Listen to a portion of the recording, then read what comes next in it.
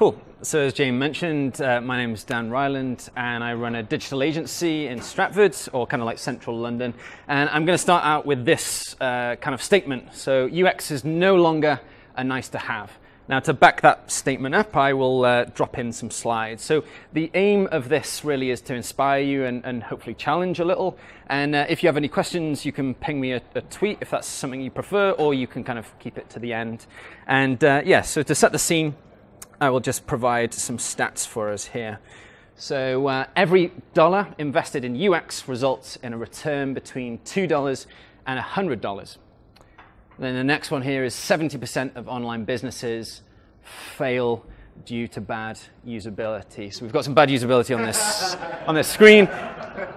My website doesn't drop the G, it includes the G. So, but yeah, and hopefully this presentation won't fail either. So I'm also going to frame it around a story of collaboration. And this story is basically about the collaboration of 28B and Ryland Consulting. So you know that James comes from 28B and the pharma world, and my agency doesn't necessarily come from the pharma world, but it actually brought a really nice collaboration of kind of expertise in a UX sphere and expertise in the pharma sphere. And I think from that, we were able to kind of challenge one another and bring some new ideas to the table as well.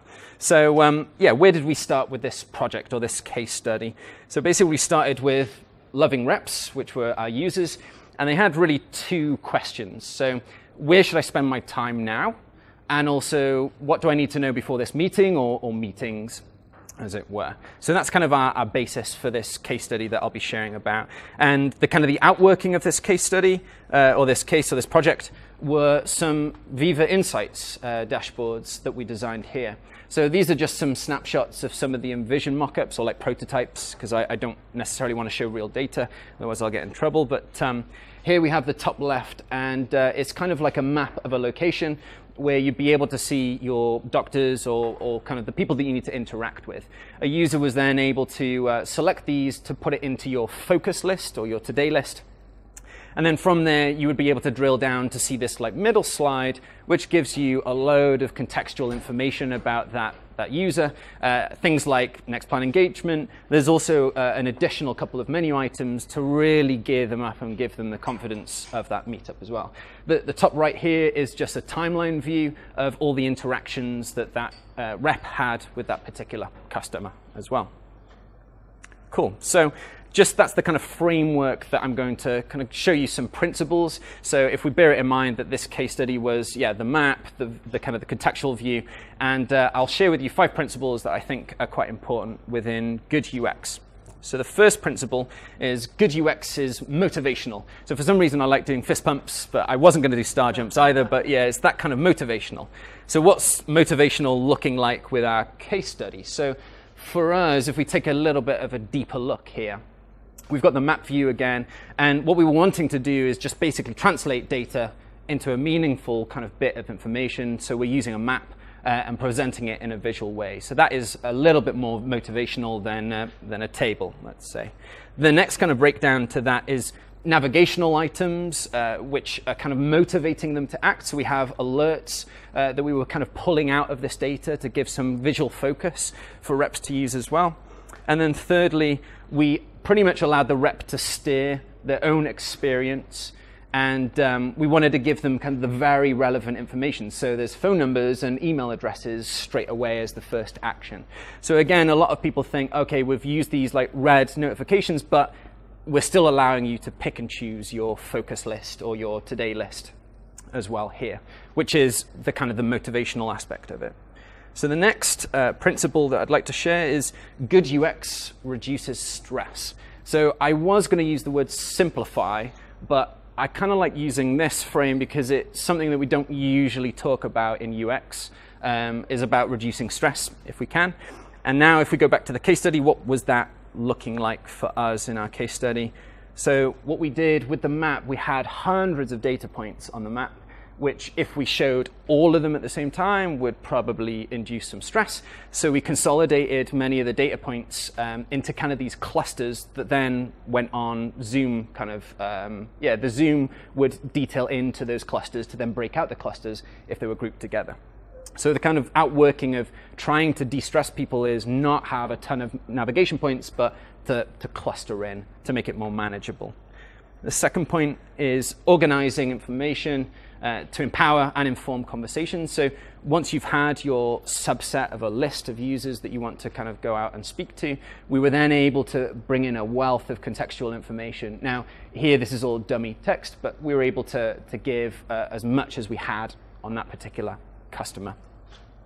And then finally, we pretty much tried to go to the quickest, simplest decision-making route by reducing available options. So what did that look like in our example was a map view that was based on your location that you could zoom in and be quite playful with it. We then allowed them to add those customers into their lists, being kind of empowering their ability to choose, pick and choose. And then finally, the kind of, okay, now I'm happy with these people that I'm going to speak to. What do I need to know as the extra contextual information as well. So always easing them into more information. So my next principle is good UX is consistent. And what does that look like in our case study? Go for it. Sorry, just one question. At what point did you actually involve the sales team in designing that? Yep, I'll get to that as well. Thanks, so. So the next kind of one is good design is consistent. So we have visual consistency basically by creating a small design system of the assets that we were putting in, and that enabled us to whatever image or whatever list, we had some consistencies. The next point here is just taking patterns, familiar patterns, to increase usability. So again, you might have seen that the visual representation of this map kind of follows a Google Maps. You're picking out locations. And then secondly, when we talk about the timeline, we're going across this kind of consistent pattern of a timeline. So we're trying not to reinvent the wheel, so it's then more familiar from a starting point as well.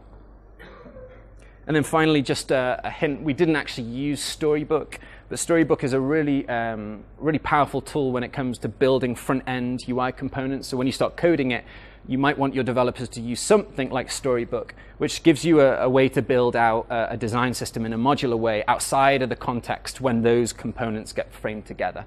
So this is a way of kind of reducing the design and the development costs because you're clubbing together components and trying to reuse components to the best of your ability there as well. And then good UX is iterative, and this is where the kind of the users come into play. And of course, the users were involved at the start as well. So we used a tool called Envision. So if you're not familiar with Envision, it's a kind of a piece of online application where you can import designs that then get used as a clickable prototype. And there's a viewing ability to put comments and hotspots in there so they can click through as if it's a real tablet application. So this really, really helped us with our stakeholders or users in our cases to visualize what they needed as well, because they were able to really interact with it, with the aspects of the prototype. And then finally, the iterations on design. You can see here, this is the log of changes that we were doing. So based on the feedback from a group of individuals. Now, in an ideal world, our group of individuals would be much more diverse and much more kind of across the board. But we just had some kind of individuals that were representing reps. So there was a kind of a focus group of sort that we were able to contact, and they would be experts and knew kind of what was going to be needed in the field as well. So they would be across kind of the States and also Europe as well. So once you've kind of gone through your iterations, an ideal situation is also to continue to build, to measure, and to learn to drive enhancements on those dashboards. So just 3 applications here that are really useful. So first one is Hotjar. Hotjar is more so towards web space, like websites, a little code, a little bit of snippet of a JavaScript snippet, and that allows you to create heat maps from pages. It also allows you to record users' interactions. Second one is Airtable. This is where if you're interviewing your users, you can put in your insights. It's kind of like Google Sheets on steroids, kind of runs like a database of sorts. So you'd be collecting user feedback or insights or observations in something like Airtable. And then finally, Maze. Maze is an kind of unmoderated, task-orientated test. So you could give them a task and send it to them to run through your Envision prototype. So then you're not having to be with the user to overlook them using it, so they can be in their own environment a little bit more to kind of test the prototype that you have. So then my final kind of principle here is good UX is inclusive. And I think this is where we have the ideal world and the reality of the constraints of this particular case study. And I think it is very much on the user testing. So in an ideal situation, we'd have a much more diverse group of users to test with. And we've just got some parameters here or some items that we'd want to kind of tick off to get that proper diverse feedback. And I think in our case, we didn't have as much as we wanted due to availability, which is something that is quite difficult to work around. And I think this is definitely a nice to have. From sometimes some projects don't allow it because people see it as a cost of time, being able to get the variety of users in the different locations. But I definitely think it's something that we want to definitely be striving towards. And then finally, a tool that's really helpful for user interviews is Otter. So Otter is an ability to record a conversation and it'll all map out in text what that conversation is about. Again, it's a kind of a note-taking application for when you're doing the interviews, you're able to collect those notes. And then accessibility. So accessibility is something important that, again, can be built into a tool like Storybook. And that's a way to add parameters that's going to help with accessibility. And these are baked into the components. Again, they're taken care of at a small level and then can carry on as and when your agencies start using these components in different applications as well. So just to finish off, really, two kind of closing stats, as it were. So 70% of CEOs see UX and customer experience, CX, as a competitive differentiator. And then racially and ethnically diverse companies outperform industry norms by 35%. So to just really wrap up, good UX is motivational, it reduces stress, it's consistent, it's iterative, and it's inclusive. Thanks for listening. Right, that stuck out for the last few minutes of that, so forgive me if I repeat anything, but I wanted just to give you a bit more of our side on that project and what was interesting. So what was very different about this project, so it's a company called Alnylam Pharmaceuticals, and they set out with two objectives, which is to help the reps know what the next best action was to do, which a lot of people are becoming very familiar with. It's some terminology in our industry that's becoming more and more common. But the other thing they wanted to do is the platform they used was Veeva, and it was seen as a chore by the reps, forgive me Chris, but it was really seen as just something they had to use to report a call. It was a transactional system they had to use. And they wanted to turn it from that, not for a business reporting tool, but for a selling effectiveness tool. So what they've done, they took a huge project that was outside of what we were doing to bring in data on.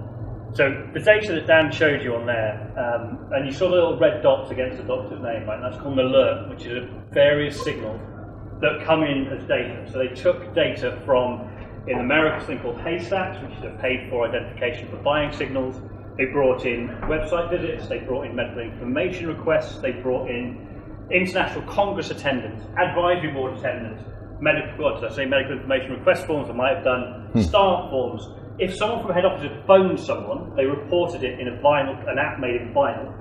If they had sent them a central email, all of this data was collected into a data lake, warehouse, whatever you want to call it, and then it was injected into Veeva, and in turn, that system then reported it to the reps. Now, there's no AI, there's no sophisticated algorithms, there's some algorithms, but it's pretty simple. It was basically, the rep could look at that map and go, where should I go next? Where's the next best place in my territory I'm going to get the opportunity to sell? And as Dan said, they can pull up contextual data. The first reason to do it was assess whether or not I want to see this doctor. Is this alert and the other contextual data enough for me to see this doctor? Because Alnylam have not very many reps, and they have their time is precious. They have a small target audience, so it's very important to what we call assess. If you did assess them, you added to that focus list that you saw. So that's where you're going to spend your time in focus. And then, this is from my repping background. We'd like to believe that reps spend the evening before preparing for every call, reading up on their doctor, because we all do that sort of stuff, don't we? Like I prepared this last night. But instead, you're in the waiting room, you've got 30 seconds, and you need to get that information in. What Dan managed to do is take all that data we talked about and make it into something very simple in a way that we're all used to little red alerts on our phone to draw the attention. Then to put the contextual data in a way that allows the rep to go yes or no. And then more importantly is if I have said yes, that 30 seconds before I see the doctor, what information can I pull in? Now what I'm really excited about is where we're going next with this project. I shouldn't have said the company name.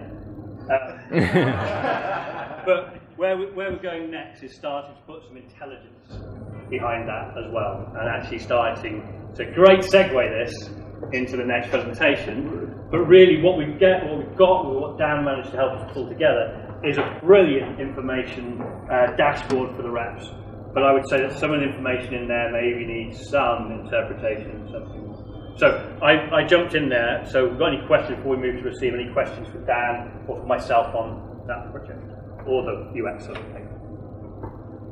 I was just going to ask, so from a sort of measurement point of view, just from UX, how do you tend to measure improvements in usability and user experience? Is something like making sure they spend less time getting to the action you want them to, or what sort for this project and other projects do you tend to measure improvements by?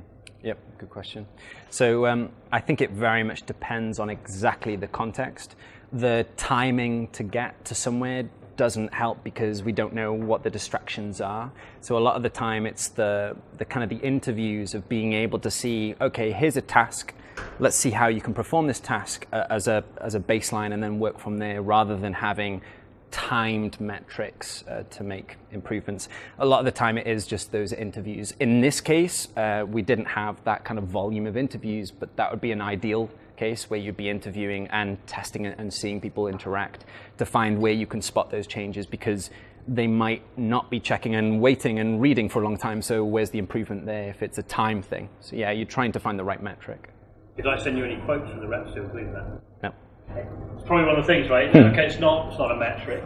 It's just how well did this land. So there is a metric in here, and Chris will be pleased. I keep pointing to Chris because Chris is from Veeva, by the way. There's 25% uptake in the use of Veeva by the field force. So that, and I didn't finish what I was saying, is that transactional approach to Veeva, it's something I have to use, has already shifted and is accelerating into this is something I want to use, which is really key. And they're not using it from a DSA perspective. This is just from call reporting and expectation. But the uptake by the reps, I should have said some quotes, they're really inspirational quotes about how this is helping them doing it. And what's a real good sign for me is what else they want in there. Can we include this? What about this view? And that's another challenge, is controlling, because there's only so much data you want to put in there. But it's landed very well, and the reps, it's an ongoing project, which is always nice. There was another question I thought somewhere. Artists data integrated with other data sources such as Salesforce, Yeah, so if I can get out The tech right. question. So they're using a company called RX Data out in the States, and it's coming from, the Salesforce is behind the Veeva CRM anyway, so it's all in Salesforce, but we are gathering it from a code-free apping system called Vinyl. What are the data sources they've got? They're buying data in. I'm not sure if they use Veeva Open Data or not, but basically there's a lot of different APIs into Salesforce. And then when it comes to the My Insights, it's really easy for us then to query the fields and pull it through, and then we have some simple time dependent, like there's one tile that shows you doctors I haven't seen in the last 6 months who've had a signal and things like that. So we've got some pretty simple algorithms in place to do that. But essentially, was that your question? So it's all coming into Salesforce, and it's a massive effort. That it makes the front end effort seem minor, but as you start to get into practice of that, and I think the Vinyl app, I didn't know what it was until, but it allows everyone in head office, for any interaction that they have with a customer, they're putting it through that, and that will drop into this, and that's great for the rep because they're seeing the full touch points around their customer. What's missing for me, and I was going to say that's not too commercially sensitive, is what's missing in all of this is and this is key, is moving a customer along the adoption ladder. And anyone who's been to one of these events before know I've gone about this, but it's about enabling the rep to know what to do next with that customer to move them to the next segment, to move them from naive to trialist to experimental to stakeholder, whatever your particular segments are. And that's what's going to be really exciting, is whether we can get the rep to start to use this dashboard to help them see within the customer where they sit. Thank you very much for the presentation. So this is really interesting, thank you. I guess for me, we're very good in pharma doing one and done. We spend a lot of investment up front, we spend a lot of time here, boards, it's wonderful. But how do you continue to keep this moving forward so that it's always staying fresh and relevant to the business and the needs that people need to know about? Yeah, and actually was part of the design brief down, right? So can you go back to one of the images with the assess and prepare components page? So first of all, the map is a useful interface, right? But we have to really govern about how many different, I don't know if you explained, Dan, but the colour represents target, the red represents an alert, the symbol represents a hospital versus a specialist versus a primary care, and then we have a gold circle that indicates that they're on the focus list. So there's a lot of information going on there. We designed that to be flexible, but the most flexible thing here is this components piece.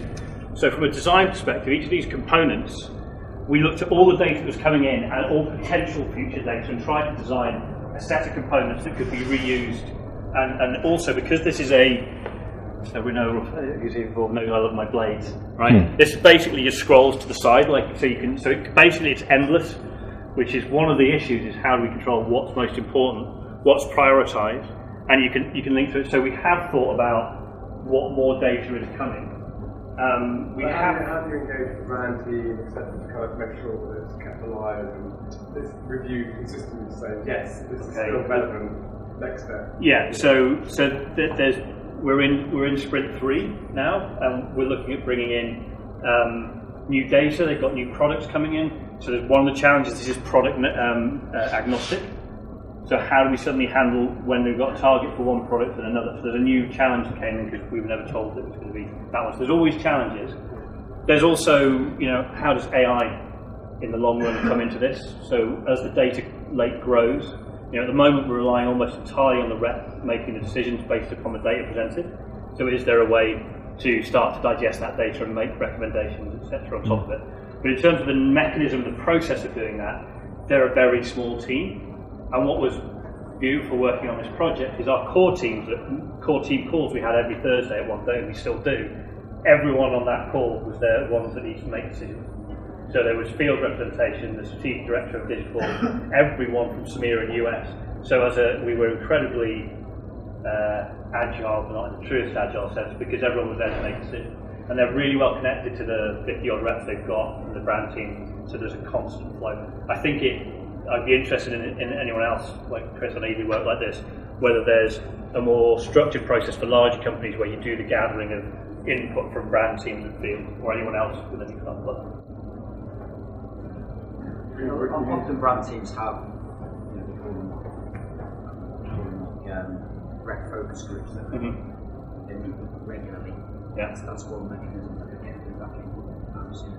Yeah. The thing we found is that if you get your users involved in the UX process, so they're buying in really early, then you tend to develop super users. So you tend to take a rep who may have some interest in it, but doesn't really know how it's all going to work.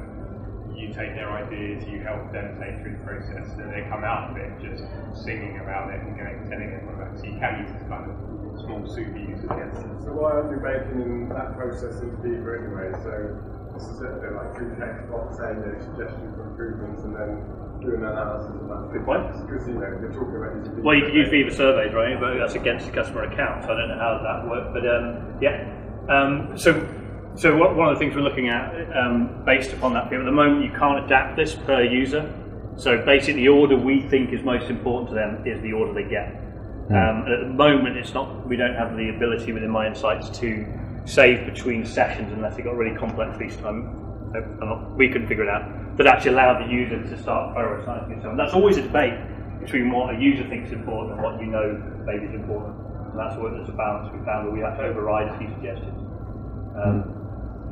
So I completely agree that this needs to be used for the sales guys, that's brilliant. But then how do you also then have like a national picture of the brand team at their level, so that you get the kind of like, we'll make decisions overall about the business and what we need to do?